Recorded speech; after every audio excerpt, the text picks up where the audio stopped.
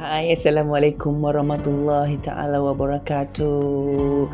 My name is Nurul Hafizul. Okay, I would like to discuss about mobile learning. What is mobile learning? Mobile learning is learning across multiple contexts through social and content interaction using personal technology devices. Let's see what is tools of mobile learning.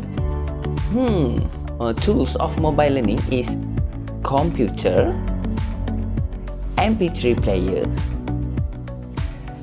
tablet, and also notebook.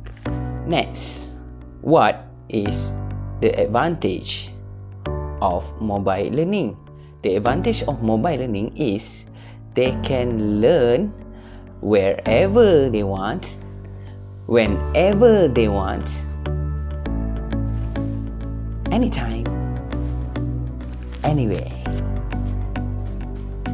They have motivation in learning processes.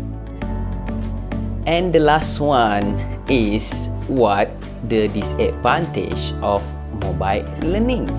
Oh, I see.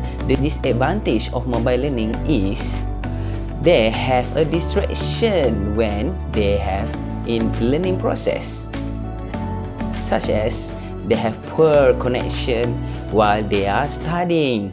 That is a disadvantage of mobile learning. Okay, I think that's all for today.